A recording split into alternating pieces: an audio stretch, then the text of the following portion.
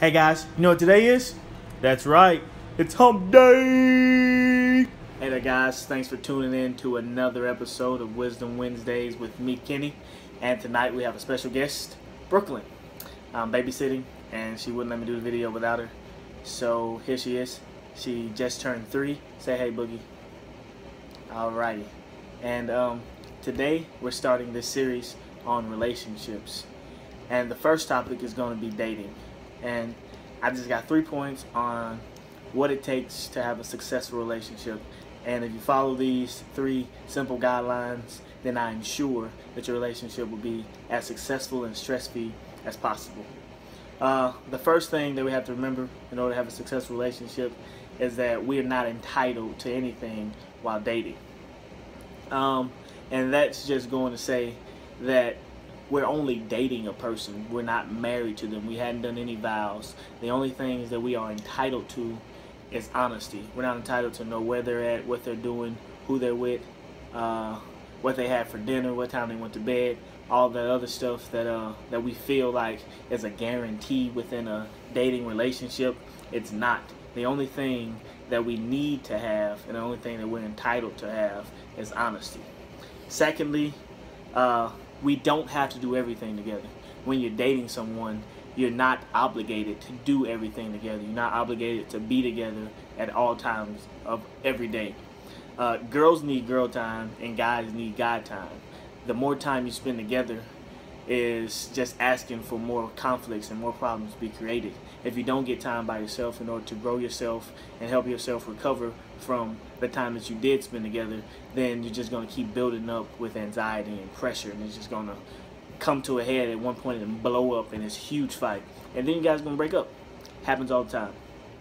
And the last thing we have to understand is that we are not the priority. Whoever you're dating should not be more important than your schoolwork, should not be more important than your friends, should not be more important than your family, should not be more important than your life. That person should not have the top spot of everything, because at this point, at this stage in life, there's no one that should be above the goal that you're trying to accomplish, as we talked about before.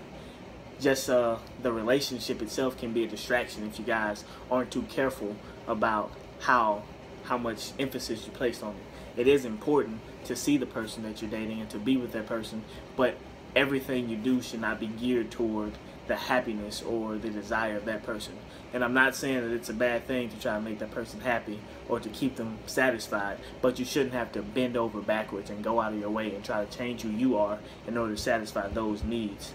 That's where we get into conflict, and we start to find issues with what we're doing in order to appease someone else, and we start to settle for things in relationships, and then once we have a history of settling, then we continue to settle. It's like if you ever played a sport, they say once you quit one sport, it makes it easier to quit the next. So once you're a quitter, you're going to always be a quitter. Once you start settling, you're going to always be a settler. And it's too early, it's too young to start settling for anything. The best thing that we can do for our future spouse, for the person that we're dating, for the person we intend to marry, is to make ourselves the best we are now. If we handle the business that we have to handle on the front end, then when we get to the back end, everything should go as smoothly as possible. And sorry this one feels extremely rushed, but I had to put it together while watching Boogie. And just a little disclaimer, next week I'll try to make a video. Not sure if I can. I'm going to be at the Mississippi Boys State, and if I can fit it into the schedule there, I plan on doing another part of this relationship series there, which is relationship between you and yourself. Maybe I can do that in front of those guys. If I can't, then I will put it in for the following week. And I really appreciate you guys for watching the video. Just if you have any questions, any concerns, any comments, if you liked it, if you didn't like it, leave a comment at the bottom.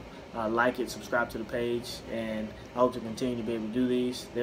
There will be some information at the end about how to get into contact with me if there's anything that you want to discuss further or anything that you feel that I should make a video on. And as always, guys, thanks for the support. I love you all. Have a great Wednesday.